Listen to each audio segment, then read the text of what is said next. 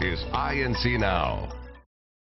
Well, Fort Wayne and its one-time mayor, Harry Baals, have been the butt of late-night comedian jokes for the past week. But who was Mayor Baals? We thought we'd take a closer look at the man behind the mirth. Eric Olson reports from out in your country. Fort Wayne, Indiana was an industrial powerhouse in the early 20th century. Foundries, breweries, woolen mills, piano, truck, and gas pump factories. A self-contained city that knew where it was headed. Right up to 1929, when the American economy went over a cliff, and Fort Wayne went with it. It was during those dark years that Harold W. Baals was first elected mayor.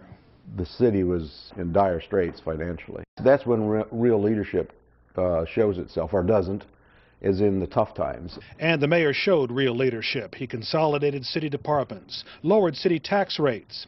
He launched construction of Fort Wayne's massive underground sewage system and built the city sewage treatment plant, still critical to us today. The entire country, still steeped in the Great Depression, took notice. In 1939, when the Saturday Evening Post had an editorial about mid-sized cities, in Fort Wayne, they said it's a blue ribbon city because it's been able to maintain its services and keep its taxes low. They recognized Harry Baals as one of the prime movers in that direction. During World War II, the mayor directed war materials drives, upgraded city equipment and services, broke ground for Bear Field, now our international airport, and he built the elevated railroad tracks on the town's north side, opening up North Fort Wayne for development. It's a fact that much of what this town is today, we owe this man. People today all stand on the shoulders of those who come before us. We always forget that because they sustain our society in years before us.